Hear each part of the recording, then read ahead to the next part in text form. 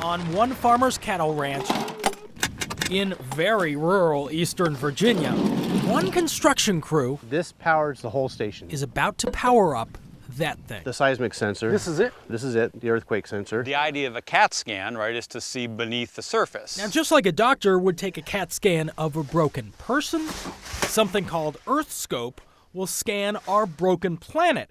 As you know, the tectonic plates that make up our country all came from somewhere else. There's blocks that were originally in Africa, blocks that are related to South America. And so we'd love to know how those actually link up below the surface. You don't know that? You don't know how the world is connected just yet? Well, we have a good idea near the surface. We don't have a particularly good idea below the surface. That's why James Madison University Associate Professor Steve Whitmire and other scientists need this new kind of detector that can pick up much more than just earthquakes.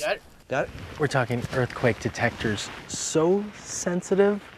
The gentle footsteps of my friends back there are easily picked up in the hole where Dwan's sitting right now. It can pick up the people walking around, people driving in. This is what us walking around here looks like.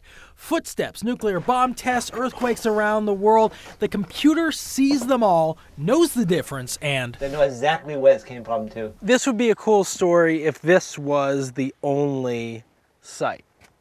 But this is not the only site. That's right. hundreds of identical detectors are now online across the eastern half of the continent.